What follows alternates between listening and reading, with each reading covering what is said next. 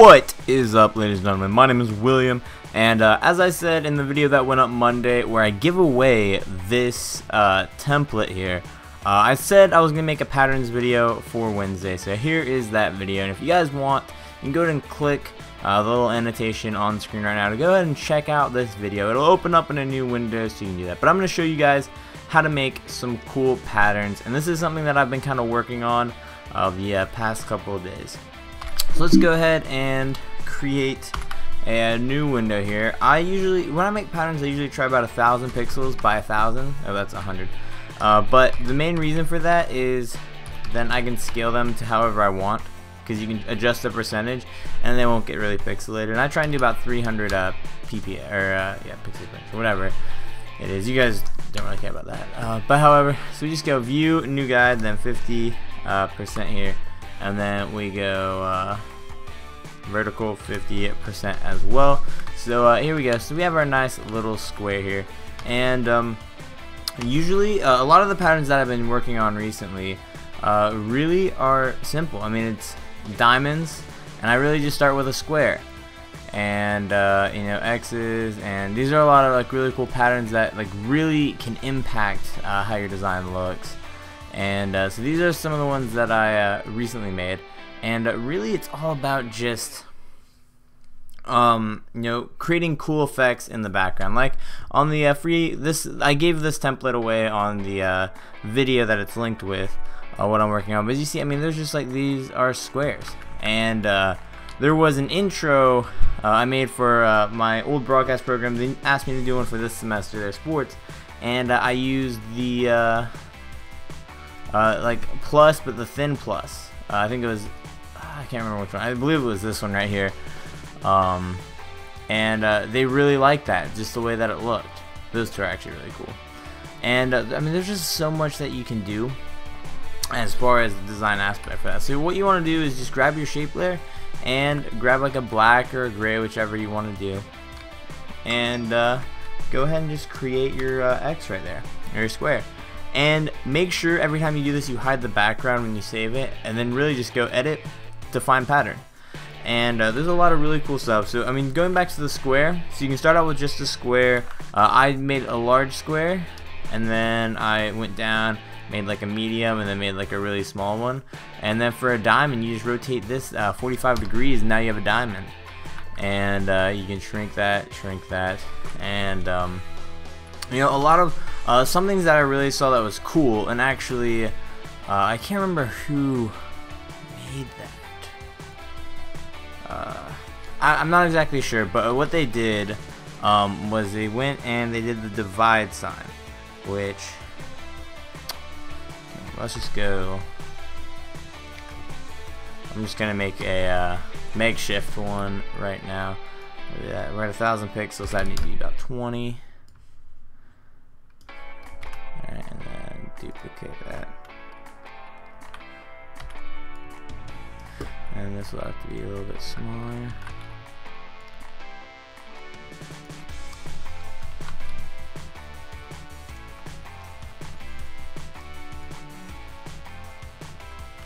Let's do this. I think this would look pretty cool.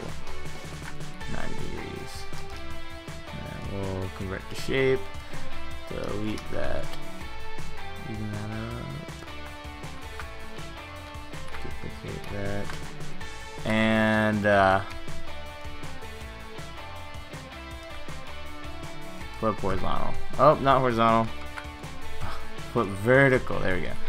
Alright, so I mean, we have a cool little like divide. This is like kind of like weird, funky looking, but regardless, it gives the point that I'm trying to make. So you kind of do this, and then instead of making it a pattern, if you actually define brush preset, what you can do then is grab your brush tool, go ahead and grab that brush preset that we just made, kind of bring it down a little bit, and then go into which one is it?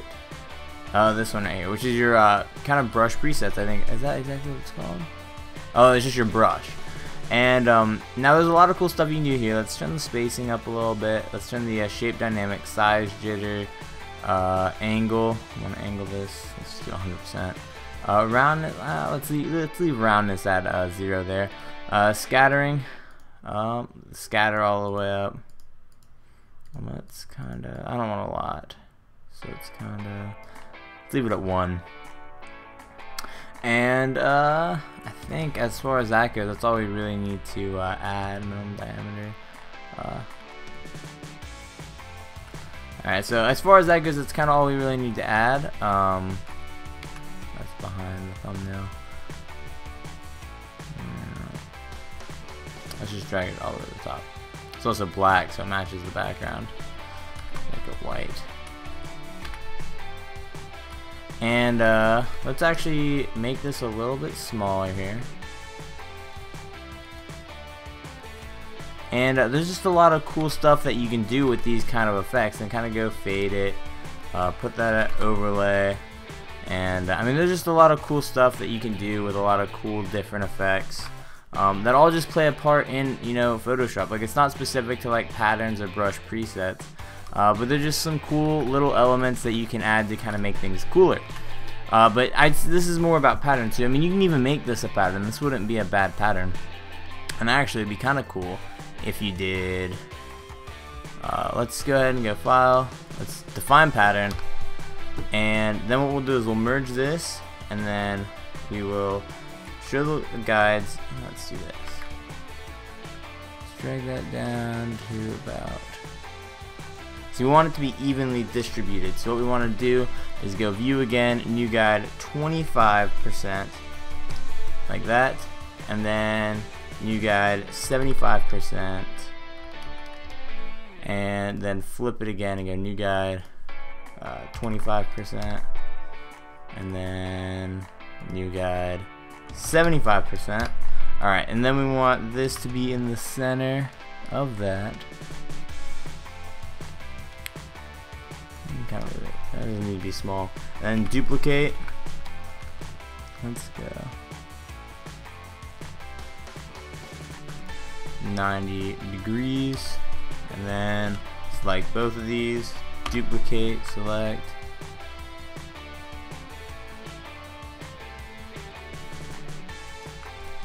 rotate 180. Alright, there we go. So now we have a cool, like, it's a unique kind of pattern there that we got going on here. And then edit, define pattern, boom. And so we can even throw that. Let's take the pattern that we have in here. And really a lot of what patterns are is trial and error. Nothing is necessarily correct, nothing is necessarily wrong. It's just a lot of, you know, practicing and figuring out what you think looks good and what you think doesn't. I mean, that, to be honest, is a pretty cool looking pattern that just goes in the background. Another thing that I'm really obsessed with, and freaking any girl that kind of wears this kind of style is immediately 10 times more attractive than if she wasn't. And it's that whole Aztec kind of pattern style that's going on, and a lot of it's mandala art. If you don't know what mandala art, I definitely recommend you googling it. But mandala art, kind of that whole Aztec kind of pattern stuff like that, is very, very cool to me. I don't know why I like it, but every time I see it, especially in the bright like blues and oranges, by the way, those are my two favorite colors, is blue and orange. So blues and oranges with a little bit of white in there is just amazing. And sometimes I see it in green, that kind of looks good as well. But a lot of like the whole Aztec pattern in kind of like a blue. I've never actually experimented trying to make my own Aztec pattern, but to give you guys kind of a rough example, this will be a 45. Let's go ahead and pull up our guides again. Let's make this 200 versus 20, and let's kind of just go like that. We want it to reach the entire outside. There we go, like that. And then we want to duplicate that and go. We actually want to flip that.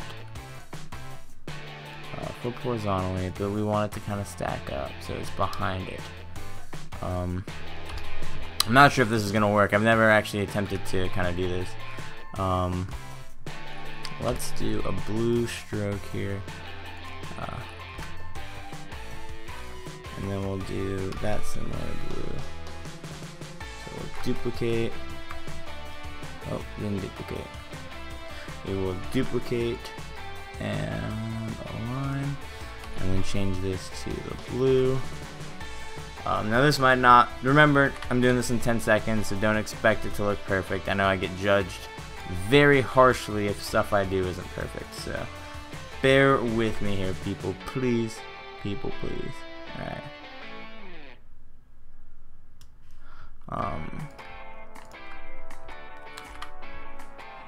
And shaboom. And what are we gonna put over here? Then we'll do orange to kind of fill this out. We'll do orange rectangle. We'll just kind of boom, and we'll set that in that corner. And actually, I don't like the blue, so I'm gonna go ahead and try and change up the blue here. I don't think the blue kind of matches the style here. That one's a little bit more fitting.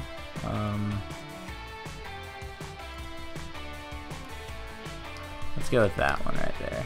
And we'll make this, well, just to kind of separate that kind of stroke there, we'll make it a off blue, or even we could probably do a different color, even like a gray like that, and then through the square at a stroke of that same gray that is there. And then what we want to kind of do here is we want to align that so it kind of looks somewhat balanced, and we'll duplicate and kind of bring that to the forefront here. Boom. Yeah, I mean, it's not gonna look perfect. I don't expect it to. Actually, you know what would make this look perfect? I know. Let's bring the layers up again. We did just a white square that covered it all.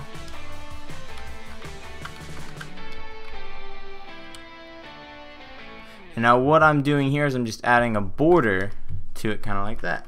And then I could even go a step further as to add a stroke to that of that gray.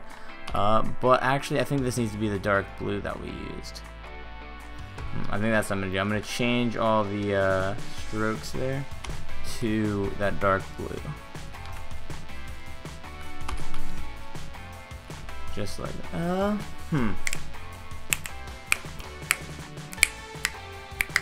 I mean, for example purposes, we'll leave it at that. I don't think it's perfect, but I don't think it has to be for this kind of demonstration. So now we'll define this as a pattern here, and then it wouldn't look good in that sense. So let's create a new document, 1280 by 720, and we'll go ahead and boom, pattern. It's like that. Let's set it to say 20, 10, 8, 7, 6, 5. Let's do 5. Let's do 6. Alright, and then we'll kind of drop the opacity a bit. And so, I mean, just as far as like the style goes, I mean, it's just, there's no right or wrong answer to this. And actually, what I probably would do here is, alright, remember what we did earlier with the 4 shapes? So what we're gonna do, how thick do you think that is? Alright, so unhide you. Alright, it's not 200, it might be 20. I mean, for demonstration purposes, yeah, it'll work.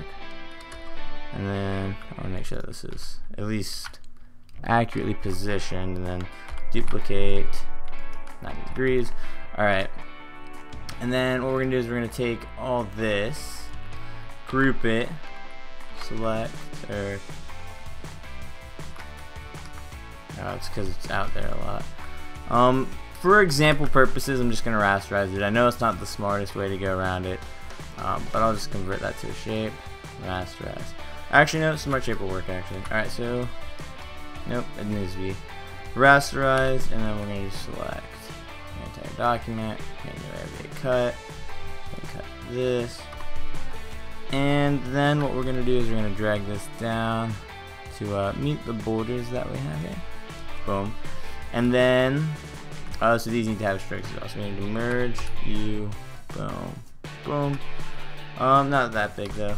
Let's do, and that needs to go below that. I don't really like how this is turning out right now. But, you know, for example's sake, and then we can do exactly what we did with the other thing, though. We can flip 90 degrees, and then I'll just have to reposition that. Boom. And then merge these two, duplicate, flip vertical. That looks kind of cool. See that? I mean, yeah, that looks pretty cool. And it's kind of like a tiled effect, actually. It's something I would use. And actually, what we could do as well. This might. I don't know how good this will look. But that's a lot what it is. It's a lot of trial and error, just seeing what flows, what doesn't. Look at there. Oh, it's kind of off. Of course it is. And new. There we go. And so that'll get that out. So I mean, there's a lot of cool different aspects that you can do to kind of make cool patterns, and then just go edit, you know, define pattern, and then just go play with it. You know, go kind of throw it on a new scale. Let's take this and let's, instead of going that pattern, let's get this pattern. And so let's make it 100, and it needs to be sized up a little bit. Let's go 50. Not quite 50. Let's go 10. But I mean, there's a lot of cool stuff you can do, not necessarily, you know, in backgrounds, but there's a lot of cool different styles that you guys can take patterns. Patterns are not really limited, as a lot of people think that they are, and it's all about just playing around and figuring out cool different, you know, styles and techniques, and making some cool looking stuff. And yeah, so anyway, my name is William, guys. You guys can follow me on Twitter at LifeOfAWill. Also make sure to follow the GFX Twitter at gfxmc. And I hope you guys learned something about patterns today. I know I'm not like an expert on patterns, but I enjoy making them in my spare time, so kind of makes me an expert. But anyway, you guys are awesome. Go mad as always, designers, and have yourselves a fantastic Wednesday.